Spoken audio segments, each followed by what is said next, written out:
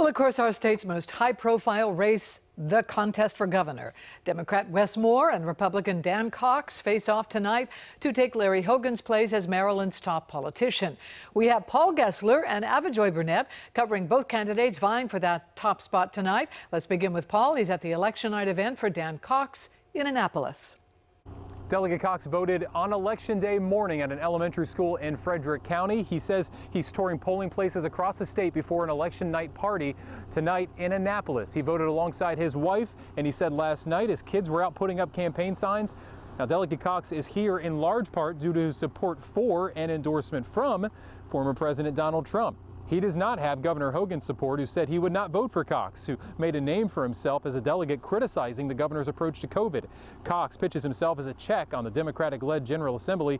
His message down the stretch centers on the economy and crime. And without our voice in the governor's office, you will have no balance in Maryland, and you will not be able to have your voice heard because it'll just be the party's rubber stamp decision. So my voice will bring leverage and balance for everyone's voice. Now, fundraising and polling shows Dan Cox is a significant underdog in this race. He's been trailing Wes Moore by double figures in all the polls leading up to Election Day. And he's also been out fundraised by Wes Moore 10-1. Governor Hogan has carried Anne Arundel County in both of his gubernatorial elections with 66% and 68% of the vote.